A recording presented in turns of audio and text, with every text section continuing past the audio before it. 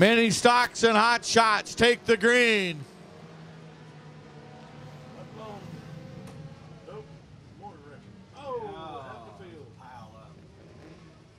Well, so much for that green flag.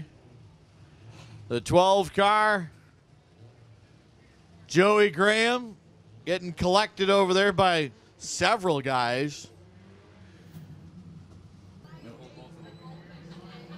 Coming out of turn 4. I'm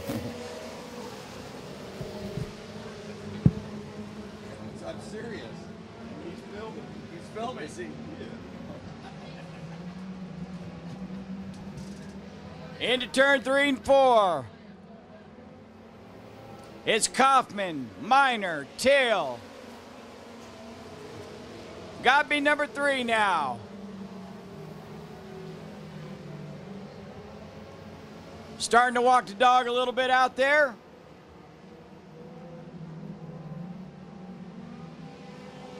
It's Kaufman again. Over the stripe, Bo Minor. Godfrey Dean.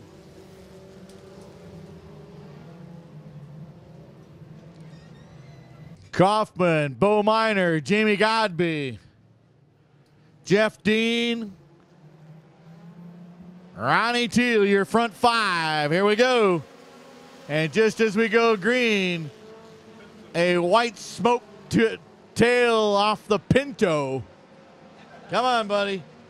I think I can. I think I can. I think I can get into the pit area.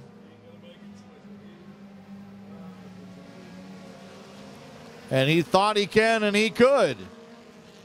We'll stay green.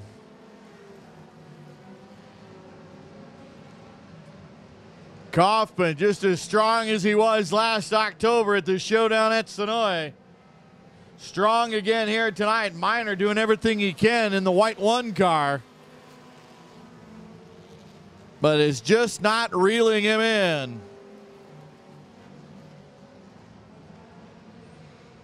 Best race out there right now for 4th position, the dueling 32s. Jeff Dean in the black 32, the blue 32, Ronnie Teal, and Teal ends up getting into the 4th place position. And how about Bobby Faulkner tonight? The 44 car running in the 6th place position. Probably one of the better runs that Bobby's ever had.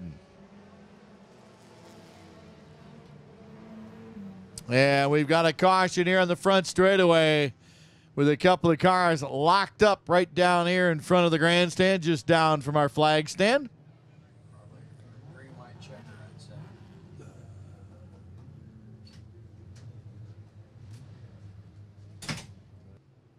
He knows that the clock is ticking.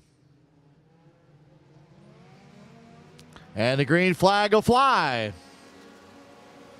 One more time tonight.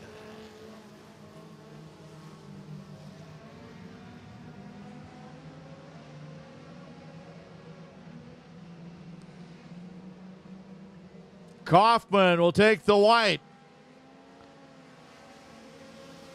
One more time around for the Mississippi driver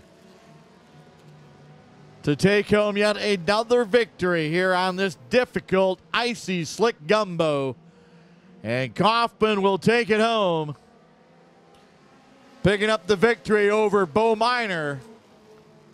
Jamie Godby will come home in the show position. Ronnie Teal will hold on for the 4th place position, and Tifton's Eli Bradley makes the long trip up worthwhile with a top 5 finish.